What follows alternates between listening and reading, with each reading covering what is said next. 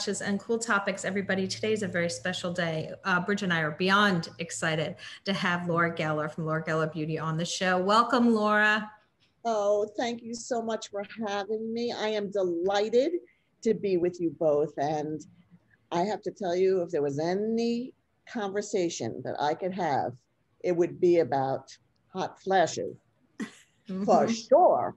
Oh, we'll get to that. Oh, honey, when do they go away? Just saying. You would think, right? Postmenopausal, you would think they go away, and they don't, not always. No. Absolutely. But we're thrilled to have you on to talk about your new campaign where you are showcasing models, women over 40, and bravo. Thank you. It's time. We are thrilled. So I guess the first question I have is what made you make that decision and why now? Well, it was not a hard decision because we knew that the majority of our clientele was over 40. And we spoke to them, but not like we wanted to and not the way we could until we got laser focused on the fact that we need to speak to the biggest part of our demographic, which is women over 40. That said, it is a hard decision business-wise because you do have to weigh whether or not you will then be icing out a majority of women under 40.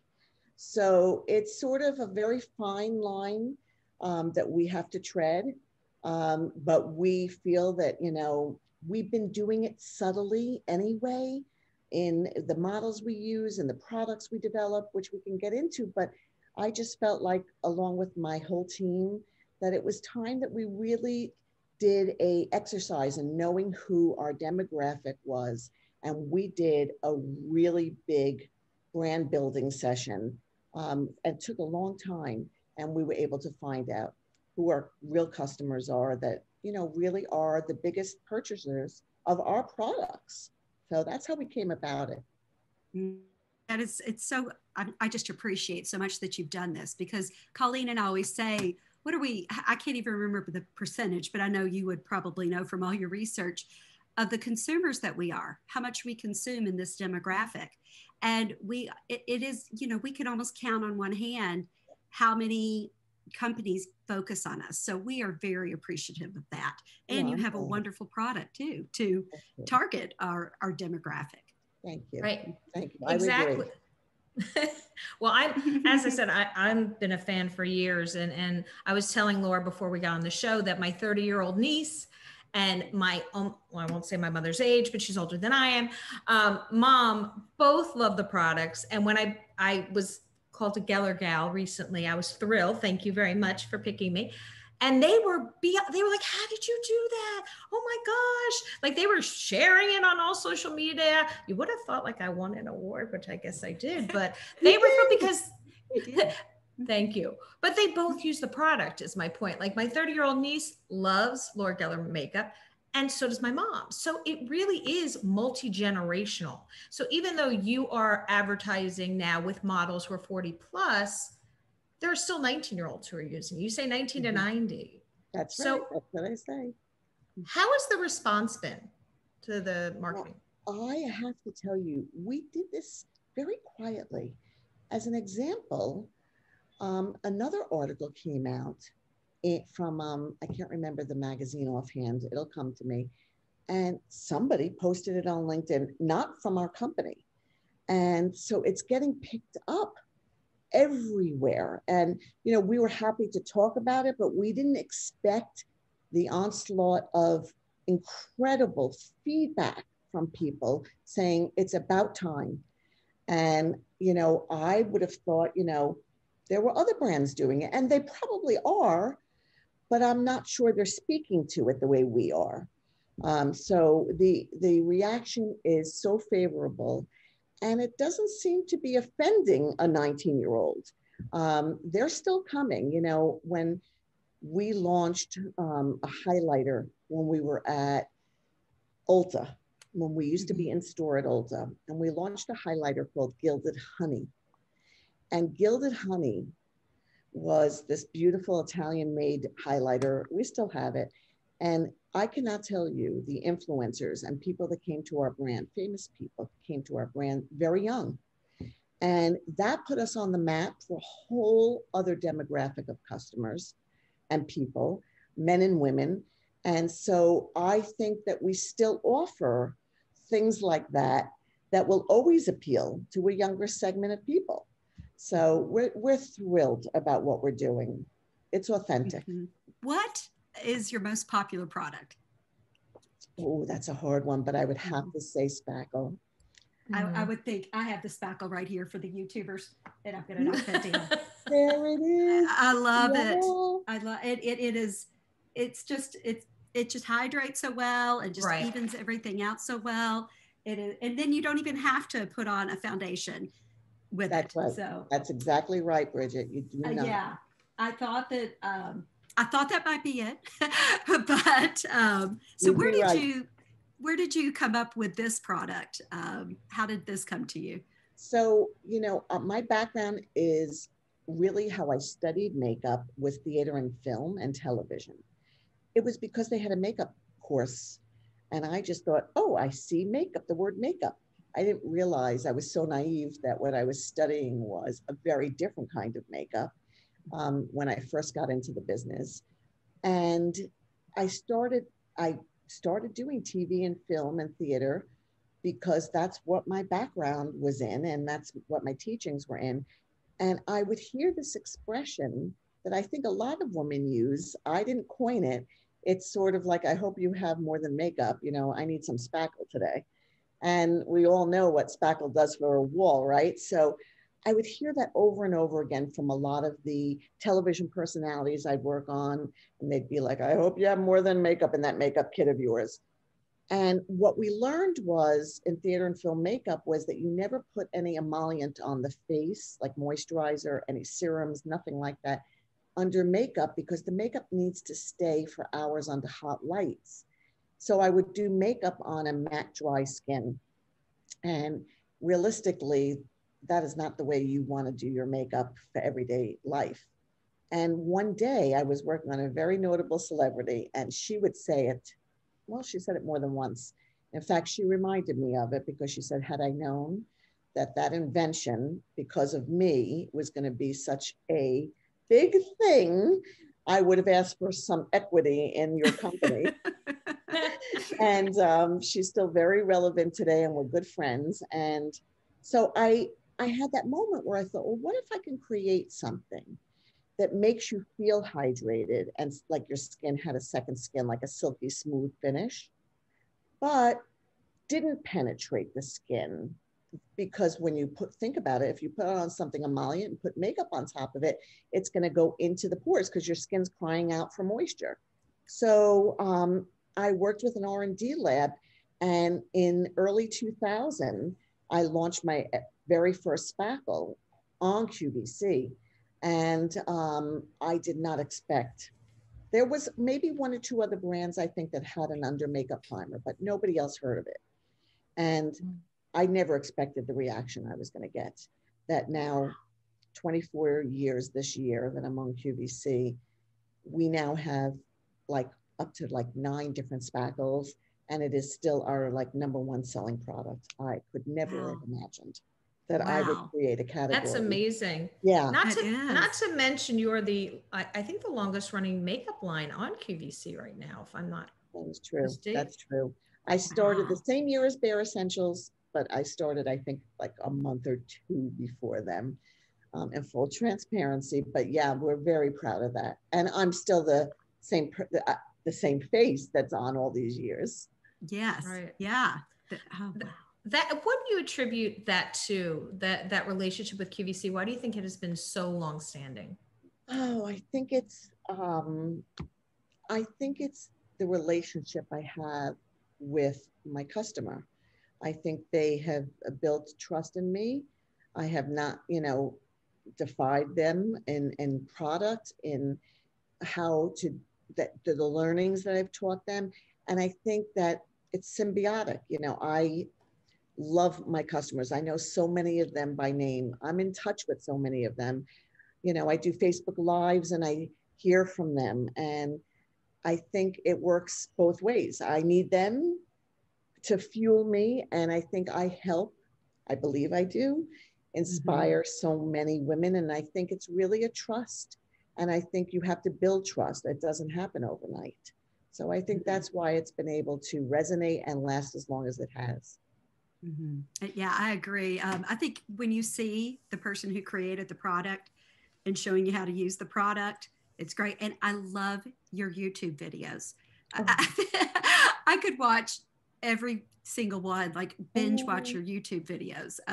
Didn't you? I think one was just released today, and I think it was targeting 40 and older women or midlife women. Yeah, very today. well could be. Yeah. And so you were a makeup artist before this. You were saying. Yeah. I am a makeup artist. You are. That's right. You know, I'm actually a licensed cosmetologist, which means I have a license to do hair. But I didn't know back in the day that, you know, at the time I went to beauty school, you needed a license to touch someone's face, a cosmetology license. You no longer need that. So I went through the rigors of like literally learning how to finger wave a head to pass a state board exam. So I'm licensed to do that both in New York and New Jersey State, but you no longer need it. So I'm no longer doing makeup because my life has been turned upside down with all the appearances on QVC over the years and product development and being involved in those areas and marketing. So I don't really have time to do makeup any longer. I miss it. Yeah. And I do love your videos and your demos on how to do the makeup. Yeah. And we were just saying our midlife lifestyle expert, Melissa Myers, who actually did her makeup for her wedding. Which is such a small world because we love her on the show. She comes on a couple times a year and talks about fashion trends and different things like that. Now she's the right person to talk about that. Let me tell you, she's aspirational. I mean, nobody would ever believe that she is the age she is, which is young, but it's still amazing. She does not age. She's ageless. Yeah. She is. She's beautiful inside and out, which is, you know, a rare thing to find for people. And so what made you say, I'm going to start my own makeup line? What prompted you to do that? Yeah, I think everything I did in my career really was customer demand. In fact, I always feel like I was late to the game. You know, for an example, I was doing makeup all over New York City and I was renting spaces and hair salons. I never really wanted to have my own boutique. And customers were like, why are you in this place? And what is this place? And it doesn't matter where I was. They wanted me to have my own boutique. And so eventually I opened a boutique that I had for 21 years in New York City. We closed it in late 2012. And they had coined it the Cheers of the Upper East Side for makeup. And people would just come in and we'd pour coffee and tea and we always had fresh cookies. And I wanted this place of refuge for people to come to, but also to have privacy when they got made up because we had little private rooms. And then I was selling makeup there because obviously people wanted to buy what we put on them, but I didn't have the bandwidth to make and create products because although we were busy and we were popular, it wasn't like the minimums that you have to have in order to create your own product when you work with a lab. So fortunately in 1997, I think it was, 1997, I was approached by a beauty buyer from QVC who said, you know, we'd love to have you come on air. And I thought, I would love to do that. And if it were not for QVC, I would not probably have been able to create the kinds of products that we have in our range today. But that gave me a platform to create things where, you know, if for an example, an R&D lab would request that you had to have a 5,000 minimum in order for them to run the product on the line, you know, I could never have done that before. I remember my first appearance on QVC. I remember selling 750 of the same item. It was a contour and highlight collection. That's what I went on air with. That was my very first item. It was a 3-piece kit. And when I went on air, they had bought 750 and I sold out of the 750. I almost fainted. I thought, I've not sold 750, forget one item, of a couple different items in less than 7 minutes. Are you kidding? And so I was overwhelmed. I was shocked. I couldn't believe how you could reach the masses of people. And I thought maybe it was a one and done. I didn't even think that I was coming back. I thought I sold out, I'm done. And they came back with 1,200, an order for 1,200 of the same item. And so really it was because of customer demand. And I just would keep hearing, well, what else do you have? And what else can you create for us? And what other new items do you have? And what I really did when I had to think about creating product was that I didn't want to do anything that was something you could find on a shelf in a drugstore. I needed to find something that was going to be uniquely different, but easy to use, fun to use, goof-proof. And so I looked in my arsenal of things that I always felt like were great, and I had them made and tweaked in formulation and color. And also hearing what the customer wanted. You know, we love this, but we wish you would do it without that. You know, and that is how everything came about when it came to making my own line. Customer request. Mm-hmm. Is that where the baked balance and light, that all that because that is something so unique. You know, the baked product is so unique and beautiful. I mean, and it's beautiful, like, and easy to use, like you said. You know, yeah, it's, you know, that story is that Bronze and Brighton, baked Bronze and Brighton, was my first item in 2004. I launched that, and that came about by the buyers at QVC saying, well, what else do you have? And I was like, can you just like, isn't this enough? And I remember, you know, I would go to every cosmetic beauty show where vendors would have booths to find out, you know, what was new, who was out there. I was doing it all myself. And I had a submission of this bronzer that was not called Bronze and Brighton, and it was in my vanity drawer. And I used it like every day. I'd open my drawer and I'd take a powder brush and I just put it on. And when the buyers came and said, okay, you know, we need some new. I remember opening my vanity drawer and looking at this thing and going, what is this thing that doesn't go down?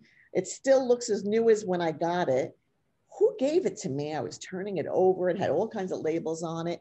And I researched and found out that it was made in Italy. And the distributor who had sent it to me from my review, when I figured out who it was, I was like, I don't understand what you're telling me. What do you mean? Like, how is that made? And he was like, look, I'm taking you to Italy. And I was like, okay. And okay, twist my arm. And we went to Italy. And in those days, they let you in the factory. And I literally went in and saw how they made products. And they made for a lot of very prestigious lines.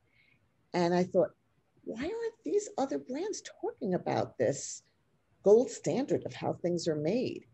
And so I gave them my first order for this bronzer. And it was one color that we made it in, and it fit most complexions. I even, instead of calling it, you know, a universal color, I named it, I don't even know what I was drinking that day. I named it regular. I mean, I really had to have been drinking a lot of vino. Maybe I was in Italy drinking a lot of vino. I still have compacts where the bottom says regular on it. And eventually QVC said, you know, can you make one lighter? Can you make one deeper? We have 3 colors now. We just launched another color in it, and we are launching another color. So we'll have 5 Bronze and Brightons. That's sort of how things go. Same with Balance and Brighten, which is a foundation. We launched it in one color because it had 6 pigments. So it really worked for most skins. You know, it wasn't like I had a marketing specialist. It wasn't like I had a brand developer that understood how to build a brand out. I did everything by the seat of my pants. I made a lot of mistakes, but I also did a lot of things right. I was gonna say, you did more right than mistakes, because that you know about. That you know about. Let's put on camera, off camera, that you can tell us later. You know, one of the interesting things, and I think for anyone who hasn't actually looked at your baked products, is that they literally are baked for 24 hours. Like, it's not just a term used loosely. Like the fact that you have the terracotta plate and then you put the makeup on, they bake it for 24 hours. That's amazing. And that's why, is that why it looks just so pretty on, like, in the actual case? Because it really does. A work of art. I mean, you see the artisans who make it. There it is. I mean, wow. Bridget is holding it up for the listeners. Oh, but again. Well, I'm holding up for the YouTubers. Yes. Right. Thank you. I appreciate that. Yeah. I mean, it is truly a work of art. Like I said, I mean, I lived in R&D labs and I could not believe what I was seeing. I thought, it looks like they were baking, like pies and cookies.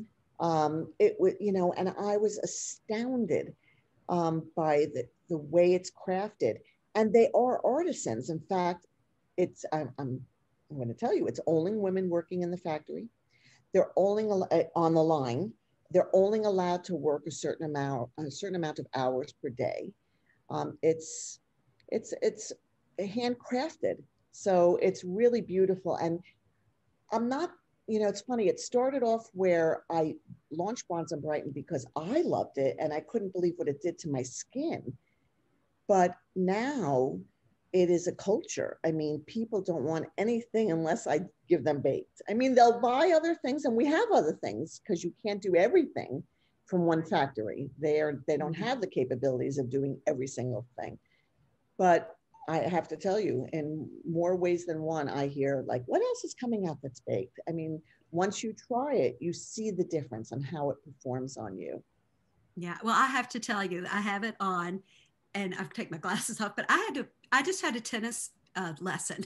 So I had it on before my tennis lesson and I came in and pretty much tried to do something with my hair and came on and it's still your skin has a beautiful glow to it. Yes, and I just played tennis. I just was playing tennis. So that's everybody, people who watching, you know, YouTube, that's why my hair looks like this. But my makeup looks great. Skin is glowing. But my Laura Geller makeup looks great. So it does.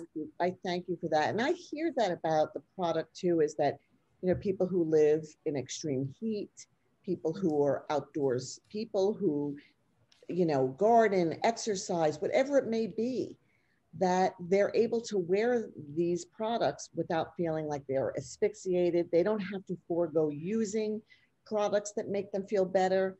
So it's just a win. It's such a win when you find something so uniquely different. Absolutely. And you can blend it different ways that you want because there are different shades within the baked product, which is great for day or evening. That's right.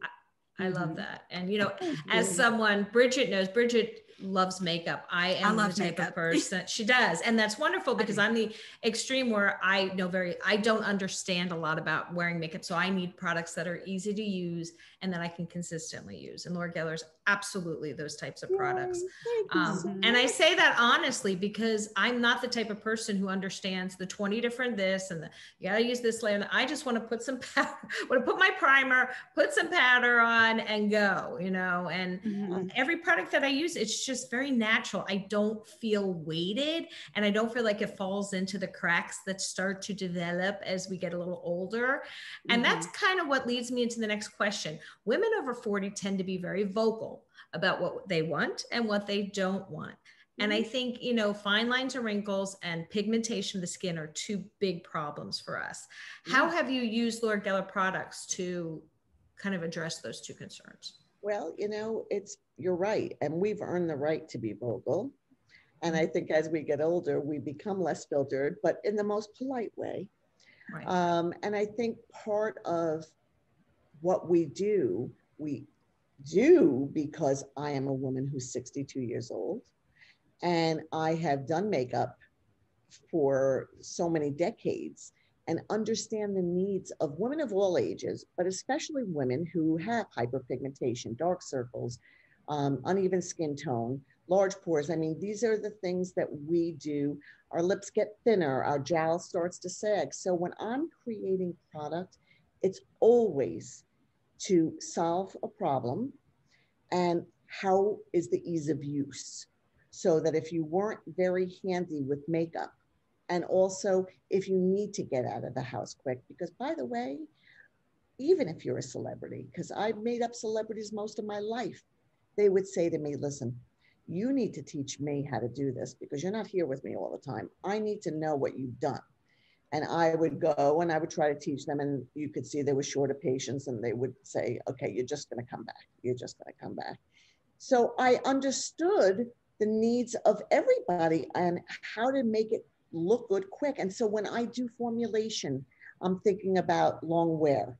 When I do concealer, I'm thinking about ingredients that will help create a smoothing effect under the eye, but have a little ample coverage. I'm thinking about highlighters that give you a lift and light where you need them, but don't sparkle. You know, so everything I do is for, I imagine, not just a 62-year-old face or a 40-year-old face. I'm thinking about women who may be 70 and 80 and beyond, because it needs to work and translate on everybody. And of course, it can't always. There's going to be things that people go, that's not for me, and that's a given.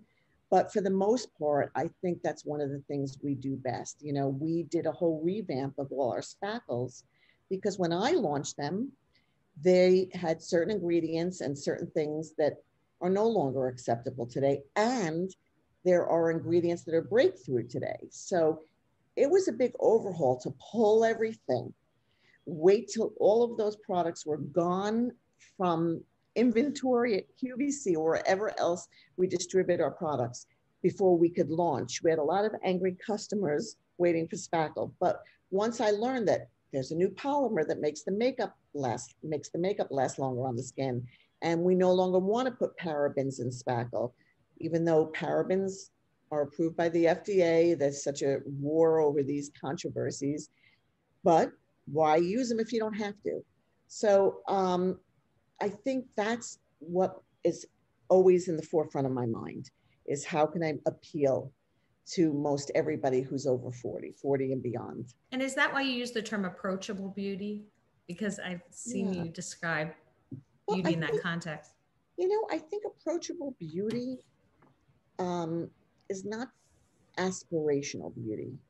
Aspirational beauty is looking at J-Lo and going, oh, I want to look like J-Lo. Approachable beauty is being who you are, running out to play tennis in the middle of your workday and being able to come back and fluff your hair and know that you could still look good. Right. And what is it that you need to feel good without having to do everything? You know, I mean, listen, let's face it, before the pandemic, and if I had to go to an affair, a black tie affair, you know, a charitable function, I spent more time on my makeup. But there's a new normal going on, and people don't want to spend that kind of time. And to me, approachable beauty is what's comfortable for you and what makes you feel good in your skin. And that for me is individual to each person. And that's what I mean by approachable beauty, that you don't have to forego things. You can do whatever you want and not look like you're overly made up and still do it quickly. Mm-hmm. And you have some great YouTube videos on how to do that. I love that. Thank you. Yeah. Thank you. Yeah. What do you think, if you had to recommend to women over 40, like what should you have in that drawer when you pull it open and you want to put it on your face? What are must-haves that they should have in that drawer? I'm going to say, well, maybe more, I'm going to say a number of things. what you choose to do is up to you, because let's face it, if you're running to the supermarket, or if you're running to just be on a Zoom meeting, I mean, everything's different for each person, right? So this is not for everybody, but if I had to say what I think should be in your drawer, whether you use it all or not, would be a great concealer, a foundation that's quick and easy. Listen, I think when you get to a certain age, I think your skin starts getting really dry, and the feeling of powder does not feel good. And you want something that's creamy or liquidy or moisturizing, because it's malleable and it moves with your face instead of fighting the lines and wrinkles that powders sometimes do. So I think you need to have that thing that's quick. And I think you have to have something that gives you a little moisture too. I think everybody should have an under makeup primer. I think you should have it. Blush is my biggest thing. I think so many women don't use blush. And you don't even have to put it on, you know, the right way. As long as it's the right color and you just put it in the apple of the cheek, the glow you get from wearing something that has a little pink in it just makes you look healthy, because we lose pigment as we get older. We start to become more sallow. And even if you have rosacea, even if you've got a lot of pink in your skin, when you put blush just on the cheekbone, one, you're creating dimension by putting it on the cheekbone, but you're adding that lift. And so I feel like a lot of women don't wear blush, and I think it's critical. So that's face. I think you can never have enough lipsticks and glosses. But I would probably say, believe it or not, lip liners, like creamy lip liners that are waterproof, water resistant, because you can't sculpt your lips with lipstick or gloss, but you can with lip pencils. And if your lips have gotten a little thinner, or if you don't see that shape that you used to see, like I used a lip pencil before I came on our Zoom today, because I'm able to really cheat and sculpt more with a pencil than I am. And also it's not thick and heavy the way a lipstick might feel. So you might want to invest in a couple different colored lip liners.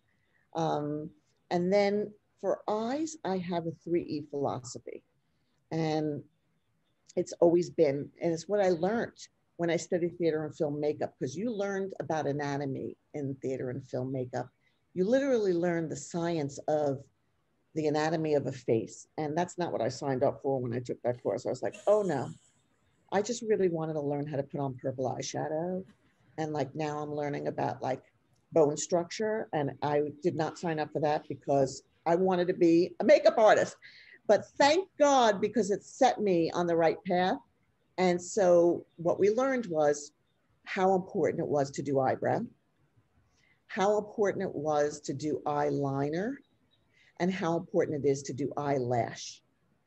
So even if you just quickly swipe across the lid, a little blush that's left on your brush, just so you have a little bit of harmonization between your cheek color and your eye, or even if you just put a little bit of a neutralizing colored shadow and you don't sculpt out your lid with crease and under the brow and all that stuff, those three things are going to bring out the width of your eye, the opening of your eye, how open your eye looks, and the brow shapes the whole eye area. And, you know, as a makeup artist, I have to tell you, when I did makeup, I couldn't wait till I got to those things. Like I could be putting on the most gorgeous eye makeup application, but I would look at my client in the mirror and I'd say, oh my God, wait till she sees what's going to happen when I do that brow. I would like hyperventilate going, I'm just going to flip out. I mean, it's going to be so gorgeous. So, you know, I think it does take a little skill, you know, knowing how to do eyeliner and eyebrow, you know, it does. But I always say, rest your elbow on a tabletop. I always say your mirror should be this close to you. If you're leaning over a sink in the bathroom, you're already doing yourself a disservice because you're trying to get to the mirror. I think that I tell women to take the 10-time makeup challenge mirror. If you haven't heard me say that before, whether it's 5 times, 7 or 10. I know some people would say, do I have to? I don't want to look at myself in that mirror. But if you're having sight issues, you and I both know how important it is to have a magnifying mirror that's non-distorted, or invest in a good mirror. And the other side could be, I make up in a 10-time makeup magnifying mirror because I see every mistake in the world, and I'd rather see it there than when I go outside. And then I flip it over to the single side just to make sure what I see in 10 looks like it should look when I'm facing you like this. But those are just key things that make such a difference. And I think you should be sitting down when you do your makeup. So I'm going to ask you, Bridget and Colleen, do you sit or do you stand? No, I did for a while, and now I'm standing. I used to sit, but I saw your video and you had your coffee, and I'm like, it was kind of nice when I was sitting. I have a bench and everything, so I think I'm going to start sitting again because I saw your video. You know, not everybody has a setup where they can do it, so it's not easy. And so if you don't have natural light, and if you're making up in the evening, you need, I mean, it could be an inexpensive Conair mirror that you buy in a drugstore. And it doesn't have to be an expensive mirror, or that you get on Amazon. But if you could find a place to sit, what it does for you is, one, you can get the mirror closer to you, and that's critical, but also you'll be in less of a hurry. And even if you're in a hurry, the best way I could describe it is you'll enjoy the metamorphosis, and it will be more of something that you want to take stock in. I see people who, you know, I watch the habits of women, and when you're leaning or when you're doing it in a hurry, your makeup looks hurried. And so I think it just slows you down a little bit. It says like, okay, get that favorite morning drink, put it next to you, set yourself up with your things, and try it that way. And I do have my magnifying mirror. Yes, I do. I'm like, I have a travel magnifying mirror as well. But I really like having that. But yeah, it is kind of like a meditative, it could be part of a meditative part of your morning, to do that. No question about it. No question about it. So if you can, you can. If you can't, it's not a hard, fast rule, but it's just something I try to preach a little bit. Well, it's interesting because you don't think of it. You always think, how fast can I do this so I can move on to something else? You don't think of it as a relaxing kind of stop what you're doing, but it can be. It really can if you're sitting down and even if you're at night with a glass of wine before you go out for dinner and you just do it. That's true. I've got to get a chair now. You'll have to watch her video because it makes you want to drink a cup of coffee so badly. Yes, I was like, oh, that looks so good. I just need coffee. No, and it's true. I mean, this morning I was on air at 8:30, and at 7 o'clock I got up, and before I even jumped in the shower, I came out to my kitchen and went right to that Keurig and I made that coffee. I mean, when I talk like that, I'm a coffee holic. I'm proud to admit it. And I have to tell you, I prepare myself. I have a real routine for how I do it. And it's a fun ritual. It's not a bad ritual. Yes. Over the pandemic, things have changed so much. And I know even on QVC now, you're not going into the studio, you're actually doing it via Zoom. How has that year in the pandemic changed as far as how you've showcased the brand and things like that? Well, yeah, I mean, listen, the models, the hosts at QVC are on their own. So they have to be able to do their own makeup because they don't have a makeup crew there any longer. We would come down and I would have a leading makeup artist do the model's makeup, or a few makeup artists. And sometimes I would do a host, or somebody with me would do a host. So you have to hope that when they're presenting your product, that their makeup looks well and it's reflecting well and it looks like what you're describing. So that's a little cumbersome sometimes. It's not always spot on, but you don't have control over that. But then there's something authentic about it, because now people are watching going, wait a minute, she did that herself. I think I can do that. And so there is something to be said about the realness of knowing, they did that themselves. I mean, let's face it, models tend to have a good skill set about doing that, no matter what their age is, you know, because they have to learn how to do that on themselves, and they know their face as well. So you typically don't see a model ever looking bad. But there are a host of all ages and all ethnicities, and, you know, they admit to struggling with their hair and makeup, and it could happen. So that changed it a little bit. And not being there in real time to interact with the host changed the dynamic a little bit. But I think the customer was really pleased to see their favorite vendors in their own surroundings. They didn't mind. They were just happy they were there. Right.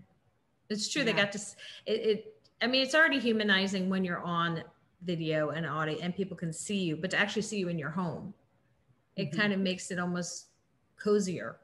Like, and more relatable. Like, yeah. Right. Exactly. Absolutely. So it was, for me, it was a great year. I had been driving to QVC for 23 years on the Jersey Turnpike, Pennsylvania Turnpike. I can say it by heart, stopping off at Molly Pitcher, exit 7 for a Starbucks coffee. And there's the coffee. What? There's the coffee reference. And I would always, no matter how late I was to QVC, that Molly Pitcher stop right there, because they had a separate Starbucks and it was easy to get in and out. And I was a little bit tired from driving back and forth, and sometimes a couple times a week, and sometimes getting home at 2 in the morning, and sometimes having to sleep over. And so for me, it hasn't been, you know, a detriment. I mean, it was sort of a little bit of a plus being able to be home. And I was just curious, I was going to ask you about that. You know, when you're on QVC, you have to be there sometimes at midnight, at 6 in the morning. And how did you do that for 23 years? I don't know. I don't know. I think I was in, like, I think I was robotic. I think they'd be like, okay, we have this time, this, and I would just go, okay. And I can't believe when I look back, it's amazing that it's only been a year. March 20th of 2020 was my last show in their studio.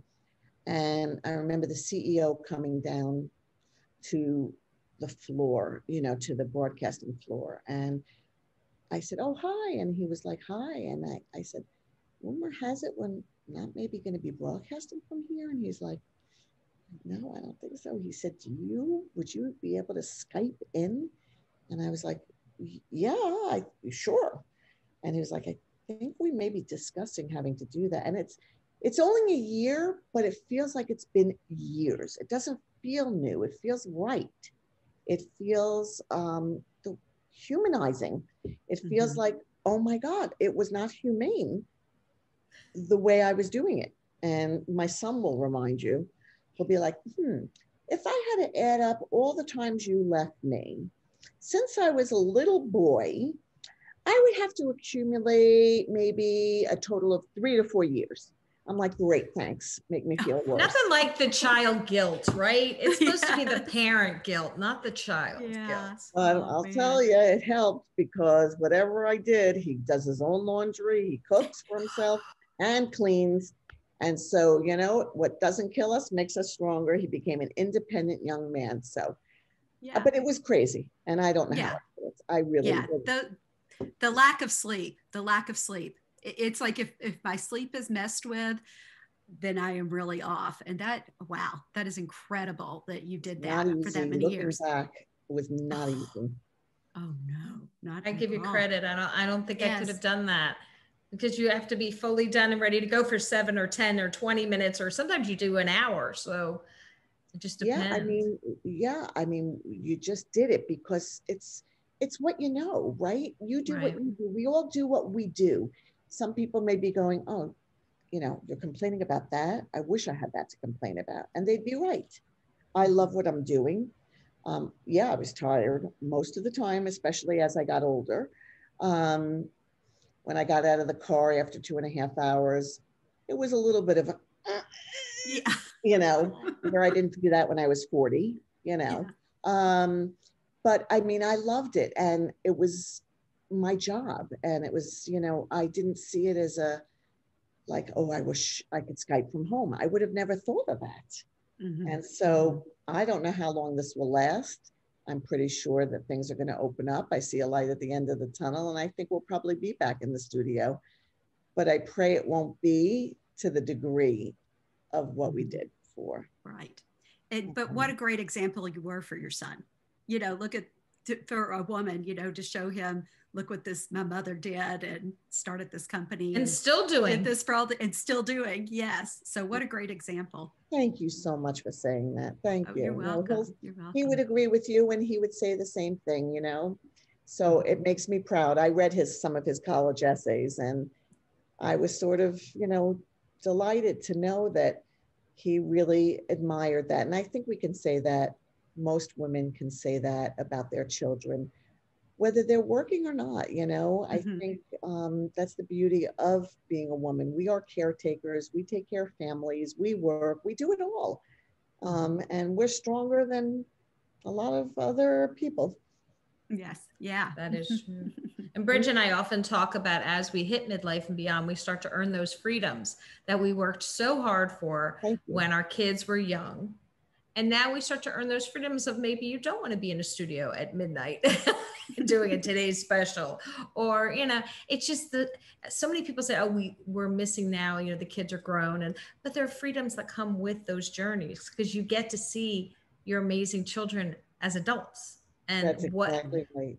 And pieces of you when they're doing things, and just seeing them as their own people. I get such a kick out of it. I love seeing my kids. Too. I know there's nothing like it in the world. And yeah, it's a blessing that I've been able to really be there for him this past year. And, you know, he's a sophomore in college right now. And you know, for all our kids who had to pivot like we did, but I think it was harder for them than it was for us. We're older, we have more experience. You know, I'm not saying it wasn't hard for older people, because a lot of people felt, listen, that's a whole nother topic, but I think, you know, it's nice to be able to have reunited with our families, because we were forced to slow down, and it's a reset button. And I hope we will come out of this remembering how important that was. And if we all come together and say, we're not going back to the craziness, if you lived a crazy life,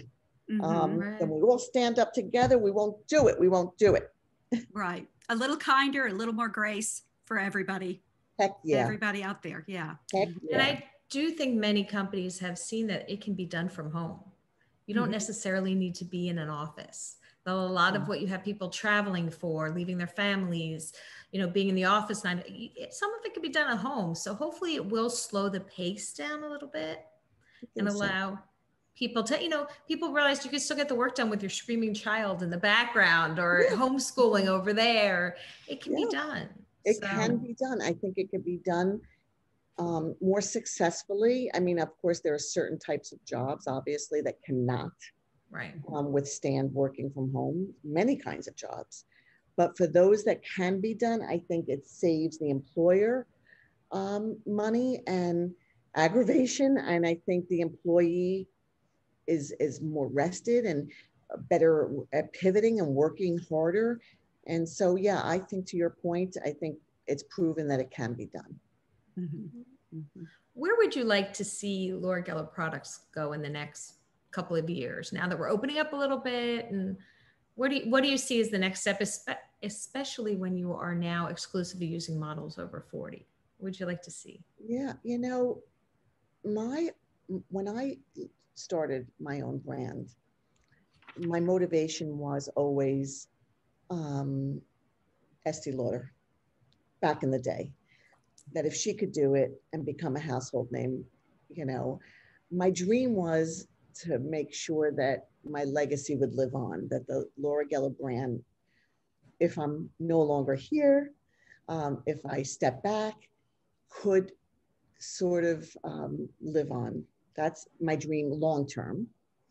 And over the next couple of years, I think really what I want is for more people to learn about the brand, because there's a lot of people that still do not know who we are.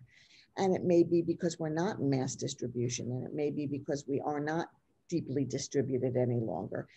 And so I just want the word to get out.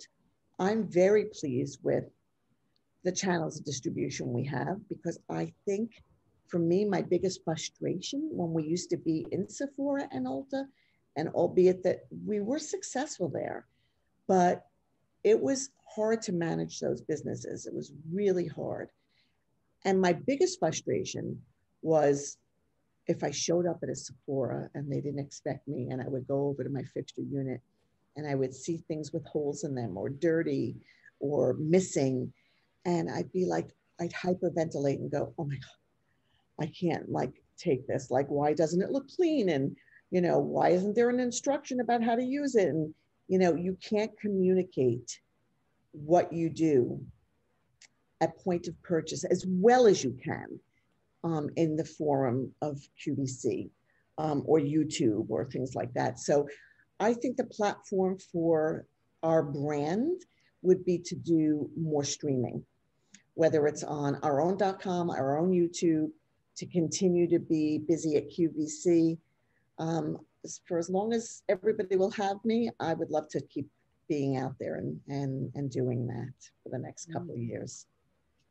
Well, we definitely would love to have you out there doing it, because I just can't speak highly enough of the brand. I just love your products. I really do. And I think that the Spackle Hydrate is like a game changer. I'm with you on that. It is. I love that Spackle. I love that's my favorite one. Yeah, I know. Yeah. My favorite. I know you love them all like your children. But yes. they're like little. If I had to pick one that was the best to me, it would be Hydrate. Yeah, because you know, to me. Yeah, it's just our skin. It just starts drying up on our face, and all the hormonal changes. Products don't seem to address that. Like what you used at 20 isn't always what you can use at 45 when your hormones are changing. Really but the Hydrate, you can use that. You know, I have 2 daughters, and many things go missing from my makeup drawer, and I never see them. Get you again. A lock. I'll get you a lock. I really think I need to, because my older daughter is 25. She does makeup so much better than I do, and I'm like, where did I need that? I don't know. So I may have to put a. That's a fun problem to have. Let me just say, it really is. It's a fun problem to have.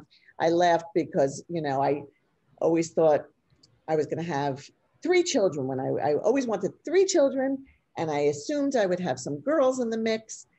And, you know, I had 1 child, and it's a son, and he has no interest in my makeup. And I'm like, And my mother, God bless her, she's very simple. She only ever wore a little pancake makeup and a bright red lipstick. And, my sister, who I sadly lost in December, also was very plain Jane. And so I was like, I can't even like, I would come over and my sister would be like, I just need Balance and Brighten and Pink Grapefruit. That's it. Don't bother me. I'm like, what about, like, didn't you see I was on with, just get me that. That's no fun. No. Feel free to come to Nashville, or we will fly up there and you can play. Yeah, when we can, go. No, we'll do lunch and makeup. Yeah, I've loved makeup since a little child. Me too. I took dance lessons, and my mother, I had to miss once because I was sick, and Mom said, well, you'll do a makeup lesson. Well, I thought that it was about makeup, and I was so excited, and I was like, oh good, I'm gonna get to put on makeup. I was like 4, and she's like, no, honey, you're just going to take another dance lesson. And I was like, oh my God, how cool. No, it was just, so I've always loved makeup, but my daughter is in North Carolina. She's 25 as well. So she's in here to steal my makeup, but when she is in town, she wants to go through what I have. Do you have anything extra? What do you have, Mom? What do you have? So it's very fun. Mm-hmm. Yes. Well, you'll love it until you need it and you can't find it. And then yeah. Not so much fun, but yeah, that's a good point. That's a good point. I get that. Yeah. I get that. Well, we just want to say thank you so much, Laura, for coming on the show. This has been an absolute joyful conversation. And please, guys, check out Laura Geller product. Make sure not just to follow Laura Geller Beauty, but because I don't do enough personal social media, I need everybody to follow this girl, Laura Geller. Okay, Laura J. Geller on Instagram, guys.